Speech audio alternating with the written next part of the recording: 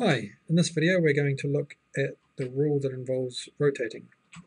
So we'll first of all add a 3D model onto the pedal and take a look at what he looks like by himself.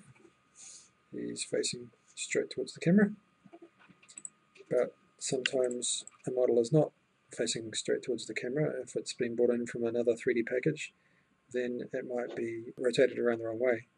So we can just adjust it by using a paddle on screen function, which means it'll essentially happen any time that it's visible.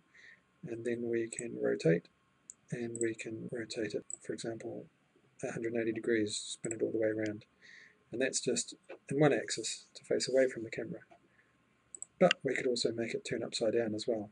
So we can also spin it 180 degrees in another axis, and this time we'll go into mouse mode so that we can see that the fish is now under the paddle.